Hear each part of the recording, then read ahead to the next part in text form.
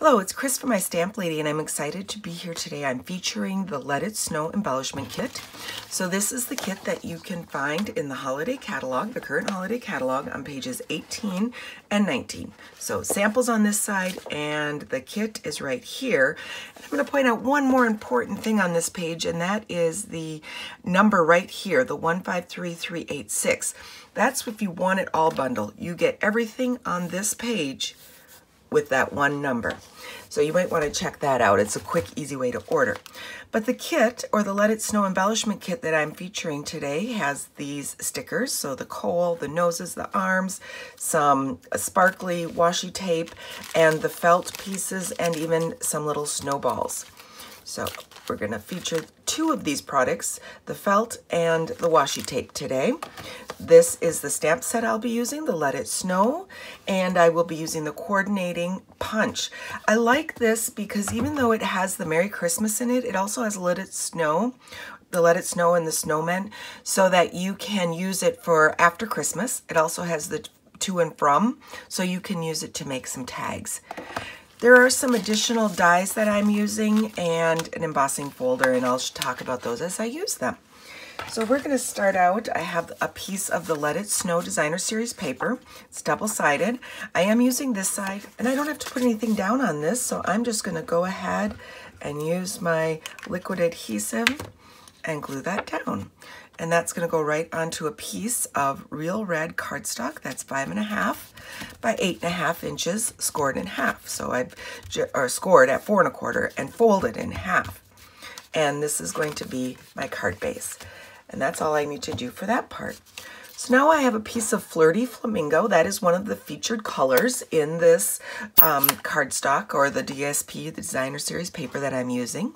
The snowflakes from the stamp set, and I am just going to stamp them randomly on the back here.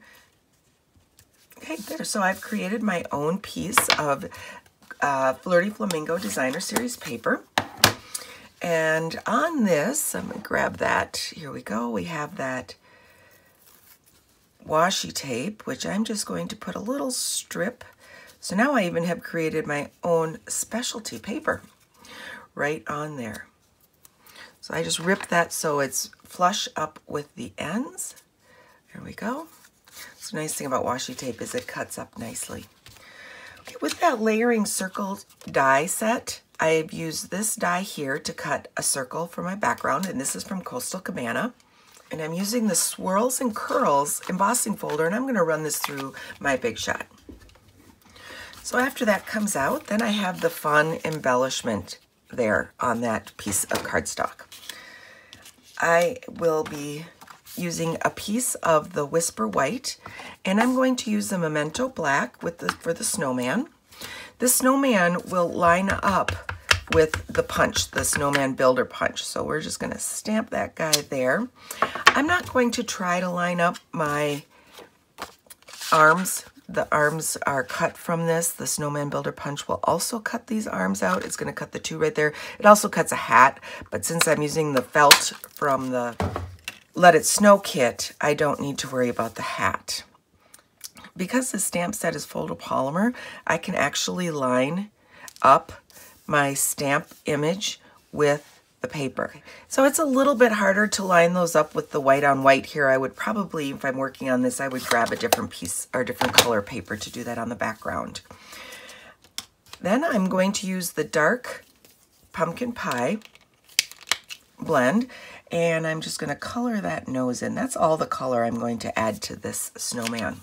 With the stitched nested label dies, I cut out this shape from Whisper White cardstock, and with real red, we're going to just stamp that sentiment right on there. The nice thing about the photopolymer is that you can line it up after you've die cut it. So it actually is a bit easier to use it sometimes, like I did with the little arms, after you've already cut it out. Okay, so now we can just go ahead and put this together. I will be gluing down the pieces with liquid glue. You could also use mini glue dots. Mini glue dots work great for holding this down.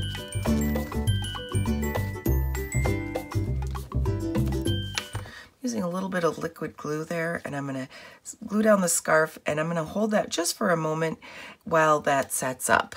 Okay, I've used a mini glue dot underneath the hat. You do need to let the liquid glue dry if you want to use the liquid glue with the felt. Otherwise, the mini glue dots work well, and I did use the mini glue dot under the hat. Okay, let's just add his arms under here. Okay, to finish this off, I have some of the holiday rhinestones. So I'm just going to use one of the larger rhinestones here, right on the edge of the Let It Snow, and then we'll move up into the smaller ones up into this area here. So the holiday rhinestones are also in the holiday catalog, and they come pre-colored in these colors for you. So there's a darling little way that you can use the Let It Snow. I use the washi tape and the felt from that. Be sure to stay tuned for another holiday video. Thanks for watching.